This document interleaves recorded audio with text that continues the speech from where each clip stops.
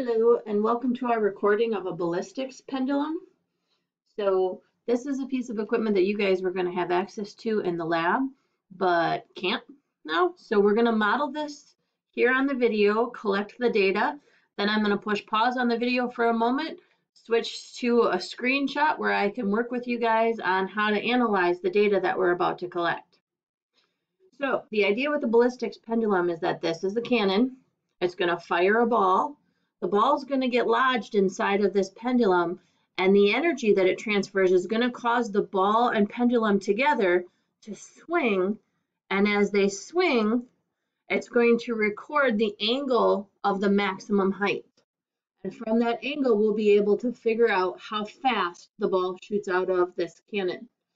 So a similar process is used when we're analyzing bullets or a bow and arrow. It's just usually this is all inside of a mechanical system so that you don't see the parts.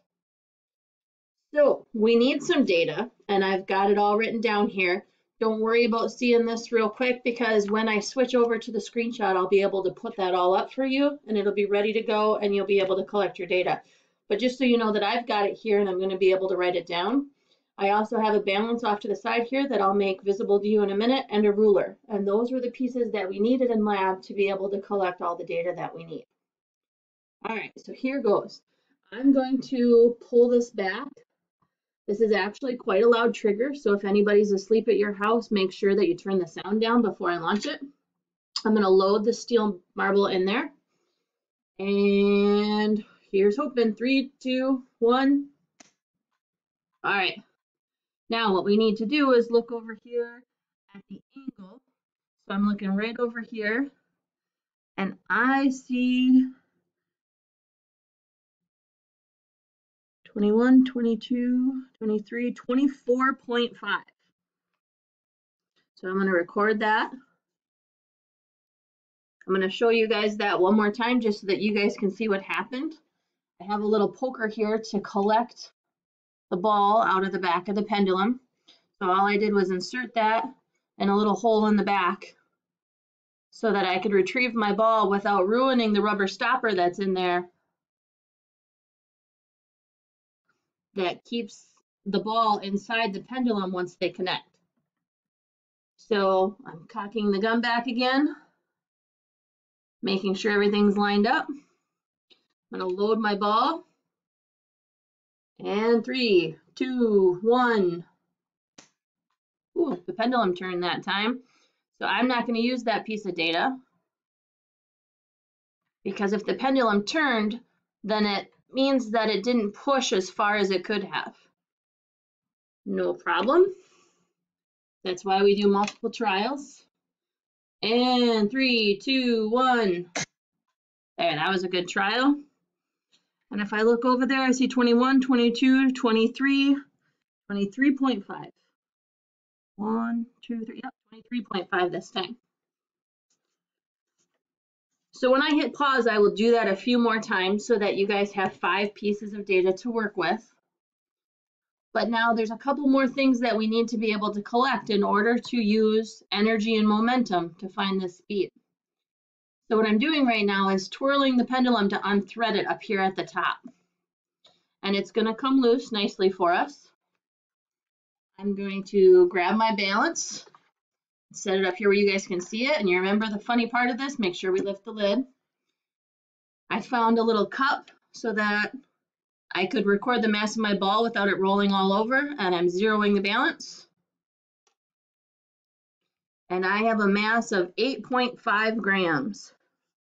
So I'm going to write that down in my data. Set the ball aside. I need the mass of the pendulum. So here's my pendulum. There's the balance. 61.9 grams. And then the last piece that I need is the length of the pendulum from this little nut where it connects to the bar to the bottom of the pendulum. So I've got a ruler here, and I'm going to look straight down from above, and mine is 23.6 centimeters. 23.6 centimeters. So that was all the data collection that we needed. I'm going to hit pause here for a second. When we come back, we'll be on a different view of a screen. All right, so we're back, and you can see that I transferred the data that we collected together up onto the top of the screen for you guys. So you should be able to get that data copied while we move on and look at the math that's going to be involved. So I'm going to start with drawing a picture of what we saw.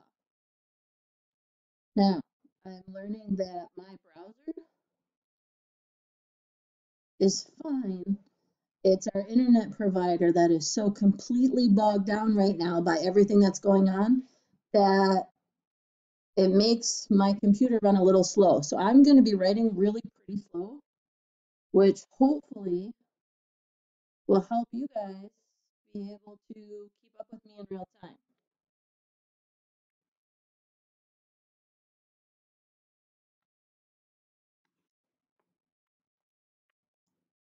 So I know that most of you guys are copying angles while I'm doing this. So there is no rush at all. You always can hit pause if you need to, just like our lecture videos. And that's going to swing up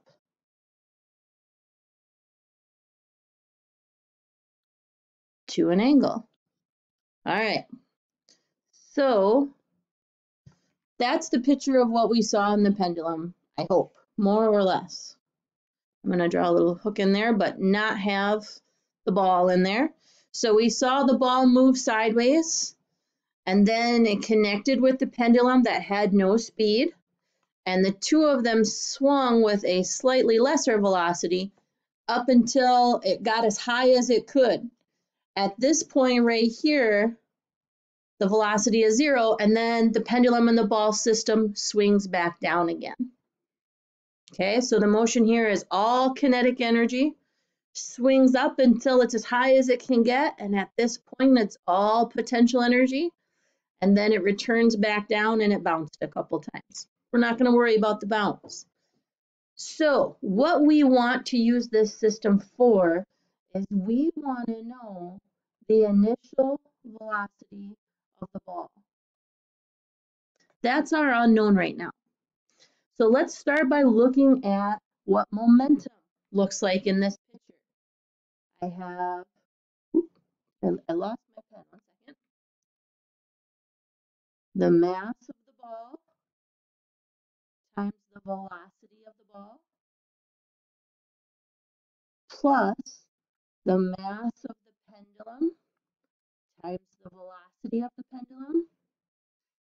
Conservation of momentum says these need to be equal to, don't know what that just was, but that was cool, the mass of both times the velocity of both. I'm just looking at my picture, they're together. All right, so then let's go through here and plug in what we know. I know the mass of my ball. I do need to turn it into the right units. So remember, I'm going from grams to kilograms. Grams are the little pieces, so I don't have very many kilograms. I'm going to go 3 to the left with my decimal, 0.0085. The velocity of the ball is my question. That's the piece I don't know. Plus the mass of my pendulum, also in grams, so I'm going to go 3 over with that too, 0.0619 kilograms. Now, the velocity of my pendulum as it sat there and waited for the ball to hit it. We know this. This is a piece we know. It's 0. The mass of both together. So I'm going to take my calculator and add those up. I'm not doing any calculations for you guys. This is on your homework, so you can work those out. And the velocity of both. Now, I don't have this yet. Here's the math we're going to do on the side to get that. I'm going to change colors here so that hopefully we can watch where this system comes from. Remember up here I said we're all potential energy. And potential energy is mass times gravity times height. All right, well that's good. I've got mass. It's the ball and the pendulum together, so I'm going to do the mass of both. We know what gravity is. Gravity is always the same, 9.81 meters per second per second. We need to find this height piece. But we have all the pieces we need to find it. It's not going to be hard. So I have a pendulum. I'm going to draw a little box at the end just to simplify. That has a length of L. We measured it, 23.6 centimeters or 0.236 meters. Awesome. When it swung upward, the same pendulum with that same 0.236 meters swung up at an angle that we're going to get by taking the average of that data that's up at the top of the screen. And what I can do here is I can make a right triangle and I can find out this piece right here. I'm going to move that L out of the way for us quick by clicking on my eraser, sneaking in there. All right, so I want to find this piece right here, this partial length. So I'm going to use my hypotenuse, 0.236. I'm touching, so I'm going to say cosine of the angle to do that. But what I really want is how high did the pendulum swing? I want this piece right here. Here's my height. It got that high from its rest position. Well, my height is going to be 0.236, the total length of the pendulum, minus this piece right here.